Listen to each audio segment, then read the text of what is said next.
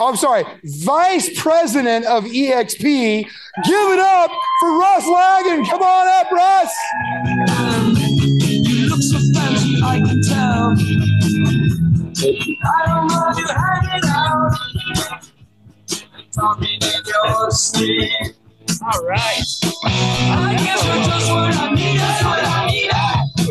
I need someone to think. My badge has me with no hair. If you guys want to see what I looked like 3 months ago. There it is, right? Is that a transformation? How many of you guys would like to know how I did that? Yeah, I had a bald guy walk up to me the other day and he's like, how the heck did you do that? 3 months ago, that was you. And I was like, I don't know, man. I just like water it every day and it grows. And he's like, so you're a chia pet? And I'm like, yes, basically I'm a chia pet. All right, so let's dig in here, guys. I've got a lot of stuff to do for you guys. I've got a lot of things to show you guys. And here's the thing. Well, did I go forward, backwards? Let me go backwards here. There you go. The only thing we have to fear is fear itself. So let me ask you guys, do you remember when you were young? For some of you, I know it's a while ago. The good news is the older you get, the harder it is to remember anything. Okay, so when you were young and it was the middle of the night and you heard this bump and you didn't know what it was, but you woke up. And you're laying in your bed and you're terrified. You don't know what it was, but you're terrified. And the longer you lay there, the more scared you got. And then something pops into your head. Maybe there's a monster under my bed. Maybe there's a monster in my closet. How many of you guys had that experience? I'm sorry, hold on a second. You guys are real estate agents. How many of you had that experience last night? Okay.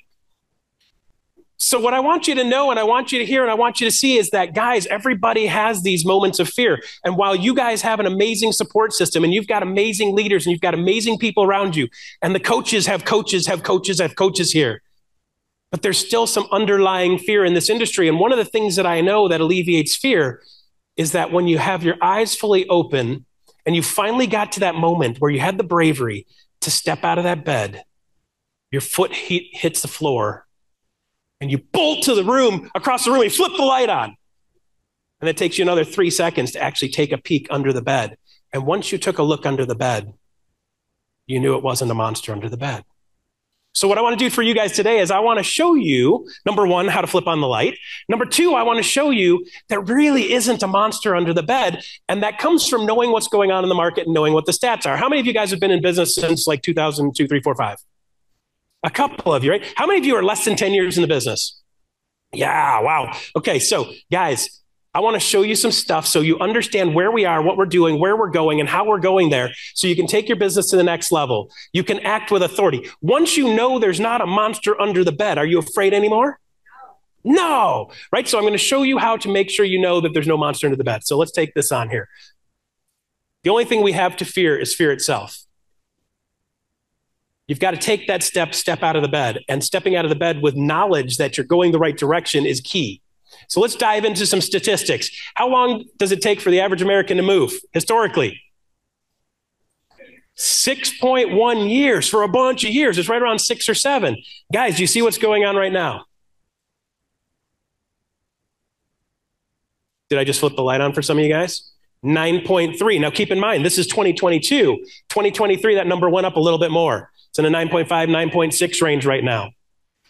So what that means is the average person in the US is moving a lot slower. So that means there's a lot of things that happen when you go from 6 years average move time to almost 10 years average move time. I want you guys to understand that there are some people that are in this room and some people that are around your spheres that are saying, I'm just going to wait this out. We're going to be fine. This is going to be fine, right? It's going to come back around. And while I believe that we can be successful in this market, and you can be successful in any market, what I also know is that you have to have a plan long term. You have to have a plan to be able to take your business to the next level. And you need to know that the average American moving every 6 years is a very different game than every 10. So you've got to start thinking and planning and being long-term and going long-term. I've got a couple recipes at the end that will help you guys stay in communication, stay in contact, and actually leverage that statistic so that you guys are the ones that come out ahead. Does that sound fair? I'll show that to you guys in a couple minutes. Okay, so where did this come from? What's been going on? Check this out, guys. Average annual units completed, going back in 1970, And then we come up to when I started in the real estate business, 2005, got into the business in 2005, moved to Tampa, Florida, got to learn how to build a business knowing zero people in a market getting destroyed, right? My wife's cousin came into town and he's a real estate guy in Tampa. And he's like, Russ, man, a complete idiot can make $100,000 in Tampa right now as a real estate agent. You should move down to Tampa. And I'm like, I'm the biggest idiot I know. Let's do this. Okay. So I moved to Tampa. And of course, in the real estate market crashes. And then we've got housing units completed went way off the map, right? So the builders stopped building because they're like, I'm not going to build houses. I've got so many supplies. We had neighborhoods in Tampa that the whole neighborhood had 2 residents and 400 houses, right? So this drop in the number of houses being built really made a big difference in the way the market was. So what happens in 2010, 11, 12? Once people got past being chicken, they started buying up houses, right? They bought up houses, and they bought up houses, and they bought up houses. So what happens to the industry then? Okay.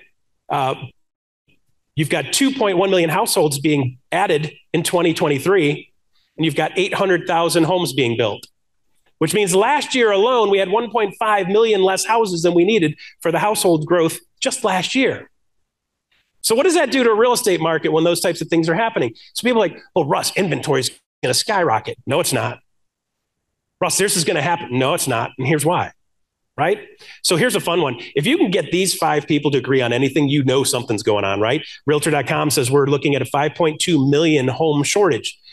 Bank of America saying 4 million. Freddie Mac, 3. Morgan Stanley, John Burns, Moody Analytics. Those guys always have to be conservative because if they're wrong, it makes them look bad. So who in this group really knows what's going on in the market? Probably most likely. It's probably the Realtor.com, right? So how many of you guys know how many homes are normal year and sold in a normal year? 5.5 to 6 million home sales a year is pretty normal, right? Do you know how many home sales we had last year? Just north of 4. 3.94, 4, a little over 4. That's the numbers you'll see. There's always argument and debate over that. So what that means is we have less home sales. So what we're seeing is we see low supplies, we see high demand, drives up prices, then interest rates go up. People get a little bit freaked out, and then they realize, hey, I still got to buy a house. They come back into the market, a little bit of homes come into the market, and they snatch those up. So when we're looking at across the nation, we're seeing house sales get picked up left and right. Now, are there some markets that are seeing a little bit of downturn? Sure. There's some properties and areas in Washington. Of course, California is always doing this. They're like, they go up, they fall, they go up, they fall, they go up, they fall. That's just the way California does it, right? That's no different than normal for them. But when we're looking at these types of house shortage, what happens when you have less houses than you need? Prices keep still moving up, right? So it's important that you understand that when we're looking at what happened even just last year, the housing number actually got worse than what the supply was. So what's going to happen to housing supplies over the next year or two? They're going to stay low. So Michael Hellickson was talking about investing in houses, and some of you guys are like, I don't know if I want to invest in a house right now. If you know that we've got a massive shortage of homes, we've got a whole year's worth of homes missing. At 5 million sales, if we got 5 million more sales, we break even with what we're behind. This is what we call pent up demand. So when you've got pent up demand, what happens to demand?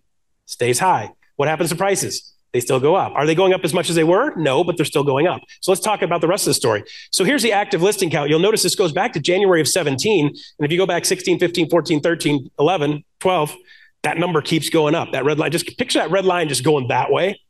This is just since 2017. So we're looking at inventory levels at all-time lows. Now, did we see a little bump up in 2022? Sure.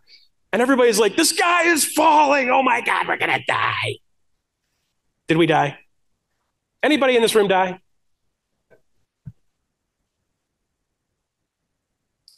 So let's sort the facts versus fear. So we hear a lot of stuff in the market, and this is something that I want to challenge you with. And this is something that I do with our brokers a lot. We got to tell the story of what's actually going on. Guys, by the way, you know, there's some NAR nonsense going on. Have you heard about that a little bit? Yeah, a little bit. Okay. Half the reason we have the problem we have is because the industry knows what we know, but everybody outside the industry doesn't know what we know, which is an unfair advantage. And it's amazing. But we've got to do a better job of telling our story. And a couple of recipes I'll show you later are about you guys telling that story. Okay, so let's separate some of the facts from the fear. So let's go into some facts, okay? I love these guys. 2012, you guys remember this? We've got shadow inventory coming to get you. 2023, higher mortgage rates. No kidding. 2014, QE ending in October. Nobody even knows what that means. 2015, manufacturing. There's going to be a manufacturing recession. It's going to collapse the world. It's going to kill the home prices. 2016, home prices just got back to bubble high. That's when they started their new mantra. Everything's bubble, bubble, bubble, bubble, bubble, bubble, bubble. I need to get one of those looping things where I can make that a loop. Bubble, bubble, bubble. And I can just wrap over the top of that. I'm going to get one of those. 2017, be afraid. Why? No good reason, but be afraid. 2019, home price growth was cooling off. No, it wasn't. 2020, COVID-19, anybody remember that? 2021, mortgage forbearance. Oh my gosh, when these mortgage forbearance, when they let the gates loose, there's going to be a flood and the whole world's going to end. You're going to need to build an ark. 2022, 7% mortgage rates, historically low housing. So here's facts, guys. In October of 2015, Housing Today said bubble larger than 2006. Wrong. 2016, we're in a new housing bubble. Wrong. Remember the mantra? Bubble, bubble, bubble, bubble, bubble. Years of bubble. Ugh. 2017, home ownership doesn't build wealth, study finds. Let me repeat that. Home ownership doesn't build wealth, study finds. This is Colorado, so somebody had too much.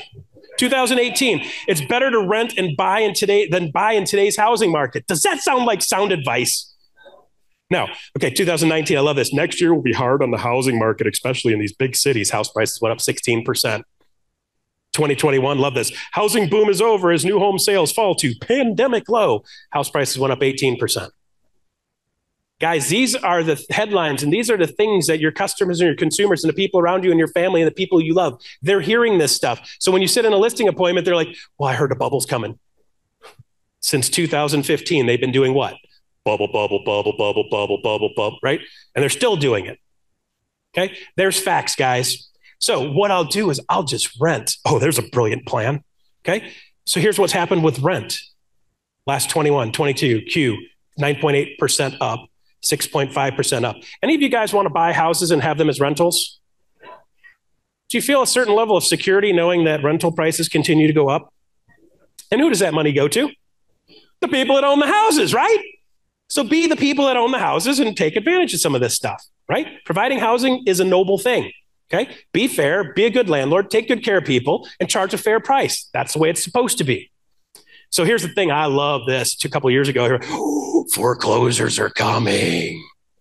They're coming in droves. They're coming in waves. You guys ever watch Lord of the Rings and you got those crazy dudes with the crazy faces? I'm not that big of a fan. They got an army of weird looking things coming at them, right? And everybody was talking about that, like foreclosures are coming. Let's be clear. There are some things out there in the market that look like foreclosure, but it's institutional buyers that bought a bunch of stuff up. And what they're doing is they're unloading some of their non-performing assets. So are there some non-performing assets that are coming out on the market? Yeah, but guys, I don't know. Look at that little black dot in the bottom and a little red bump up. Did it come up a little bit? Yeah. Are we anywhere near normal? Nope. Do you know why? Let me show you why. Americans are sitting on a tremendous amount of equity. So Americans right now, look at this. 30% of people out there have homes with 50% more equity. Easy for me to say. Or more equity. Do people typically foreclose when they have 50% equity or more? Well, does it happen? Yes. Is it normal? No. Because all you got to do is sell the stupid house and it doesn't go into foreclosure. So let's make it better. I love green. I'm glad they put this in green. 38.7% of people own their house free and clear. So 68.7% of this market right now has either 50% equity in their house or they own it outright. Does that mean people have choices? Yeah. So who's educating them on this? So is now a good time to move? Is now a good time to sell your house? I don't know. Let's sit down and talk about it. Let's talk about the whole plan. Right. So when you start sitting down and looking at that, you've got 68.7% of people that have the ability to actually have choices and do things that they want to do. So when we're talking about interest rates and cost of housing and so forth, these people have options, guys. So let's talk through some of those options so you understand what the opportunities are here. Okay. Here's another one. Average loan to value of homes, 42% in 2022, and actually less than that now. Loan to value, average home, means that people have equity in their home. People that have equity in their home have choices. So let's talk about what the rest of the story is. Have you guys heard that credit card debt is creeping up at all-time highs? Yeah, so while people have equity, has the cost of everything gone up? Yeah. Gas has gone up a little bit. Stuff has gone up a little bit. Insurance has gone up a little bit. Food has gone up a little bit. My wife said to me the other day, she's like, we spent $900 on food last month. I'm like, how much did the dogs eat? So it's just my wife and I, 2 greyhounds, and I blame the dogs for eating too much. Okay. And if you've seen greyhounds, they don't look like they ate too much ever.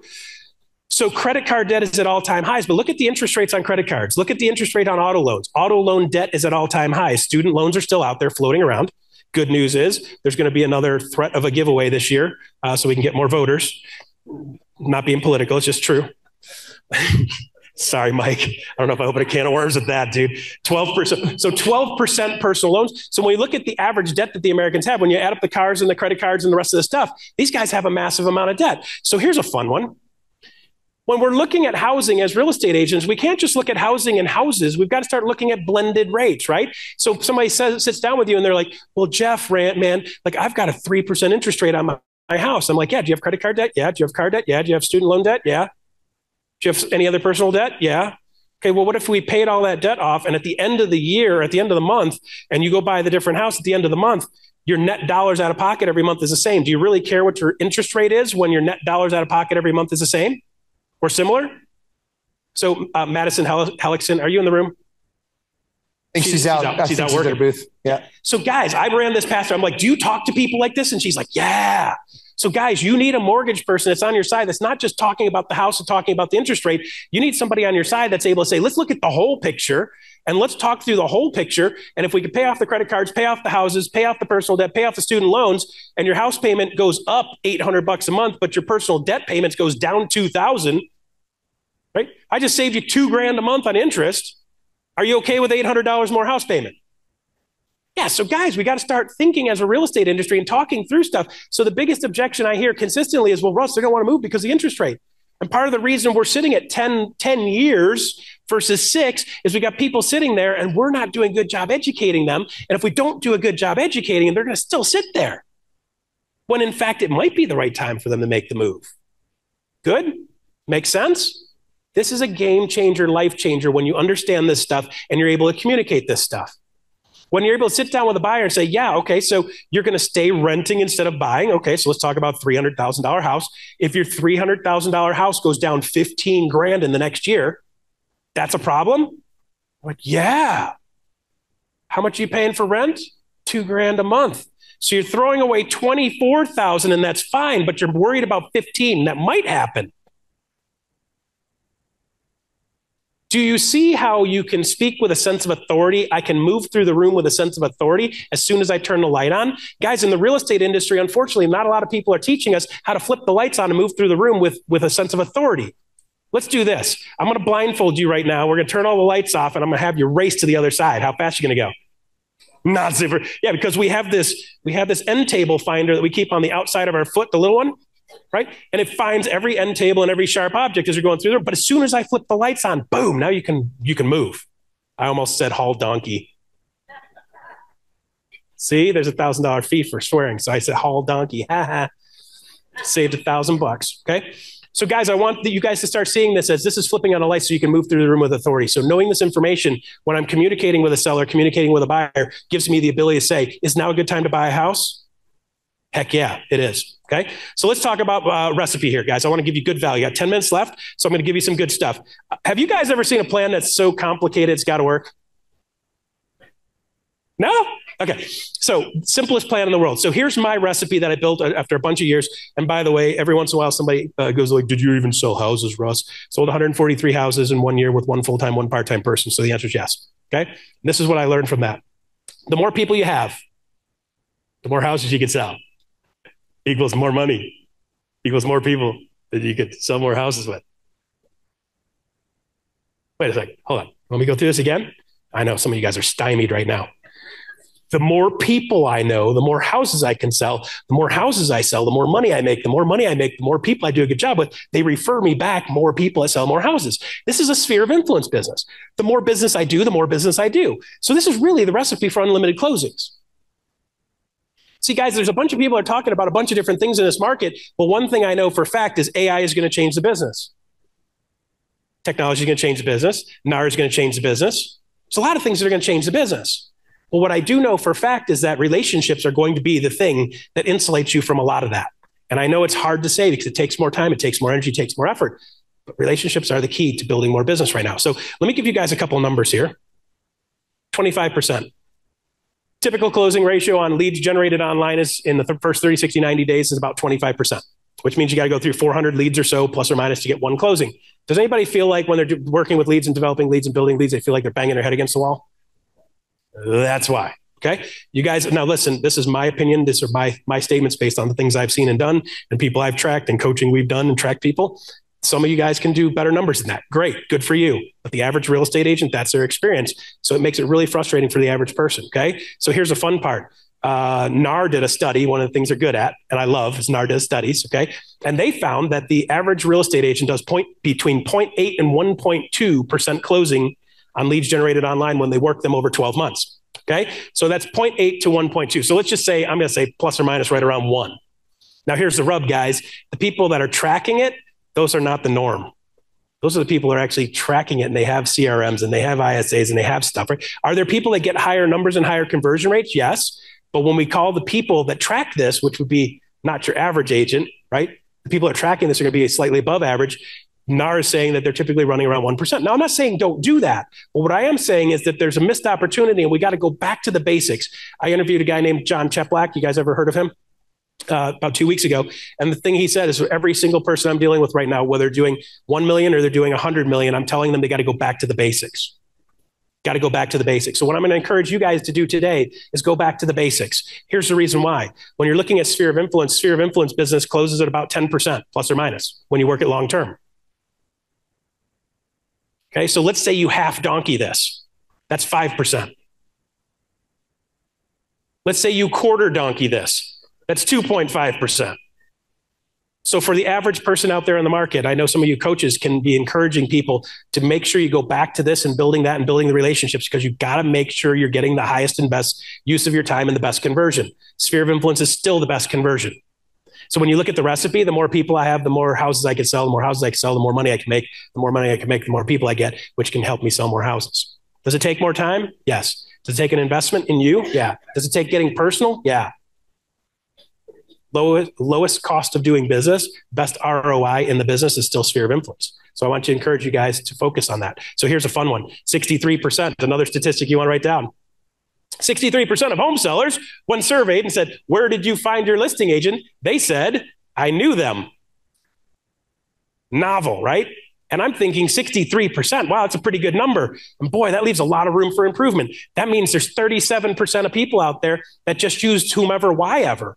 Right? So what I want you guys to do is I want to encourage you guys to get back to working your sphere of influence. I want you to get back communicating with people. I want you guys telling the story of what's going on now. Because the media is just going to start this up next week. You know the song? Goes like this. Bubble, bubble, bubble, bubble, bubble. That's the song they're going to do next week and the week after that and the week after that. Guys, when you are sitting at a sub 2 month supply of homes nationally, there's no such thing as a bubble. Are some markets going up a little bit? Sure. Are some markets going down a little bit? Sure. I stood in Indianapolis 3 weeks ago and I looked at them. I said, do you know what your supply of homes is here within 5 miles of Fishers where we were? And they're like, 4 months, 7 months, 1.7 month supply of homes. Are they going to have a bubble? Are house prices going to keep going up there? Is now a good time to invest in that market? Is now a good time to buy a home in that market? Yeah. See, I can talk with a sense of authority and conviction and confidence. And when you talk with confidence and conviction, people want to come to you. Okay, so here's the fun part, guys. Next. This is all about relationships. Let's delineate this out real quick. First things first, I want you to think add value. Every interaction you have is add value. Think about this like a relationship. I've been married almost 30 years. In August 6th, I will be married 30 years. I know. I got married at 4. 30 years married. One of the things that I learned a long time ago is that I cannot possibly treat my wife better than she treats me. I try and I lose. And if I approach this relationship with how can I add value and how can I give, not get, the relationship keeps getting better and better and better and better and better. Pour into the people around you, add value. You'll get after you give. Build credibility. Guys, did that sound pretty credible? Like I kind of know a little bit about what I'm talking about? Don't tell anybody. I have no idea what I'm talking about. I don't even know how I got the VP position. They put me in charge. You know this information and you drop some of this information out when it's needed and people start to see you as credible. As you add credibility, people are going to want to do business with you. As you add credibility, people are going to drag people to do business with you. Guys, there's been a number of people I've dragged to Club Wealth because I know you guys can take care of them and help to transition your business. I've recommended you a bunch of times because I know you get the job done because you have the credibility. Okay? Give, not get. Become their expert. Did it sound like expert talking earlier? Yeah. So learn some of that, right? Next thing is leverage the slow time to become an expert. If you got a little bit of slow time right now, start studying this stuff. Find these little parts and pieces so you know what's going on. And then consistency is the key. Doing the same thing over and over and over that works will get you business that keeps going and going and going and going. Okay. So here's a fun one. 3 recipes. I'm going to burn through these. Market update. Everybody should be doing a market update every single month that tells people what's going on in the market. Would you guys like to know exactly how to do that? If I could show you a video on exactly how to do that, would you like to see how I tell you to do that? Okay, good. You can't get it. Contractor list. How many of you guys have a preferred contractor list? Did you know the average American's moving every 10 years, which means that they need you one time every 10 years unless they're referring business to you? But they have 4 things every year that break on their house. You guys have heard of Grant Cardone? He talks about 10X. Yeah, this is 40X. They got 4 things break every year on a house, and you're their resource for connection. You got 40 times more contact with your buyers and sellers. Does that give you a better advantage? When it's time to sell and buy a house, who do you think they're going to call? So building out a contractors list is huge. Would you guys like to see a video on how to do that? Would you like to see my list with 93 different types of contractors and people that touch houses and how to leverage that into 360 people you can add to your sphere? And if you half donkey that, you only get 5% return on that. 18 more sales just by having a contractor list. How many of you guys want to see that recipe? I've got that for you too. Okay. Social media done right. Let's stop doing, look at me, I'm a realtor. Look at me with my giant key. I just sold a house.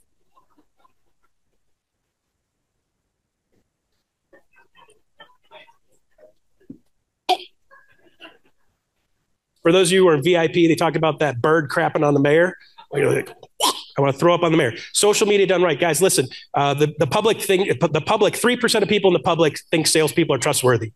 So let's stop acting like salespeople and let's start acting like market experts and market experts that are teaching, training, coaching, and loving people to success and showing them how to do social correctly, which is here's something for you, not something for me. Let me promote other people's business. Would you guys like to see a recipe on that in detail in a video? Okay, I'll include that.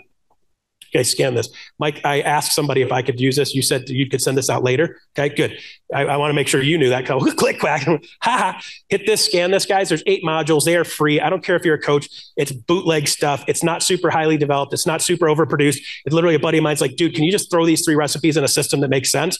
Take this, run with it, use it, love it, share it, spread it around. You guys will jump in there. I'll approve you. There's no cost, no charge. There's no upsell. Mike, I don't sell anything on there. Okay. So it's not scanned. Okay, that's okay. So for some reason the computer doesn't like that one. That's the thing. By the way, see me afterwards and I'll give you the QR code. You can jump in there and go from there. Guys, in the next session I'm doing, breakout session, I'm going to show you the way and a couple of the recipes that I use to hire 2,079 agents in 15 months with a 5.8 per person productivity. If you guys want to see how we do that and the shifts that we made to make that happen in my last role, that's what I'm doing in a breakout session on traction. Thank you. Oh, yeah. Give it up. Yeah. Bro, good. Seriously. Thank you. I'm allowed back once or twice. Guys, freaking vice president of EXP, guys. Give it up for Russ. Go on.